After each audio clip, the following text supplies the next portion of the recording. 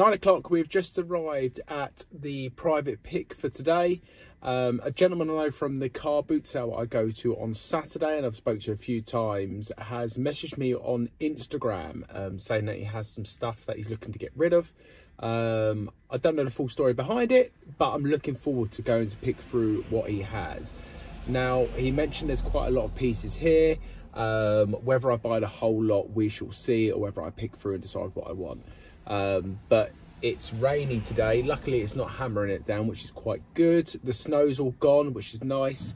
And it's Christmas week, so the last week of the vlog, which is also nice because it's hard to film every day.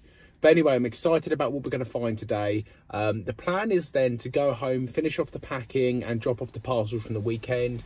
I'll talk to you guys about the sales and what sales we had over the weekend. And then the plan moving forward is, once again, list the 14 items and try and be finished probably by around sort of 3 o'clock today. I have a busy week this week with doing stuff for the home. Need to do the Christmas shop tomorrow, which will be fun. I've got darts on Thursday with the boys, which will be good fun. Friday's going to be a write-off, so I don't know how much vlog we'll get on Friday. But anyway, I will update you once I have finished the pick. I'll try and film in there if I can. He's pretty cool, so I think it'd be okay with me filming in there. So if I can, I will do. If not, I will update you once I finish the pick.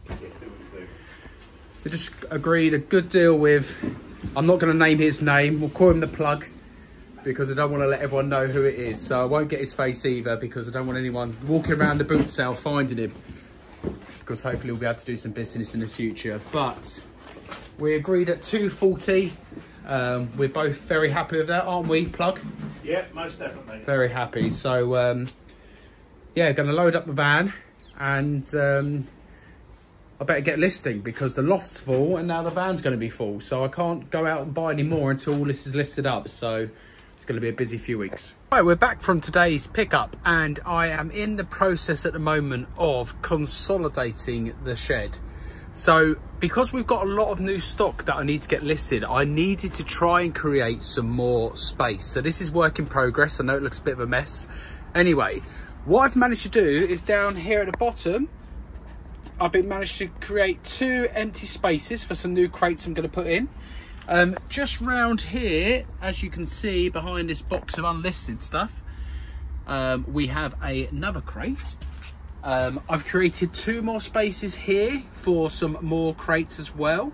I moved all the books I have in the shed down to the bottom shelf. And what I've actually done is created 2 more crates there of stock.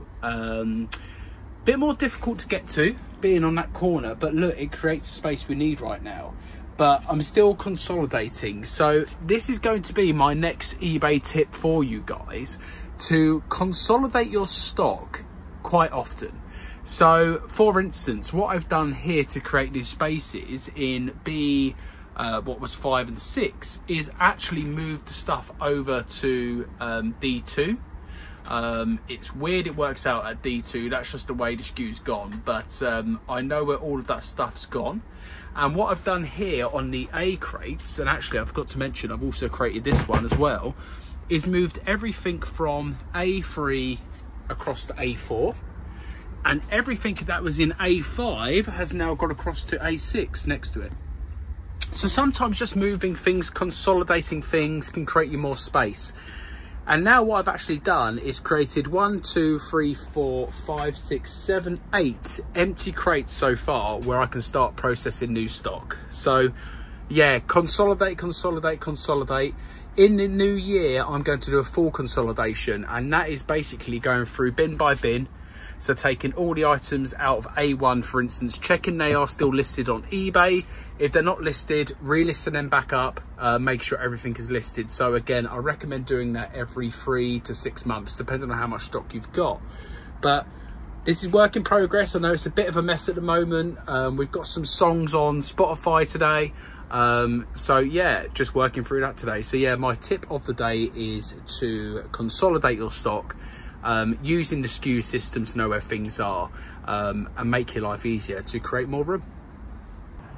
So that's it, eBay day is done. I'm off to the parcel shop, got a couple of things to drop off. I thought I'd go for a walk because it's quite a mild evening tonight.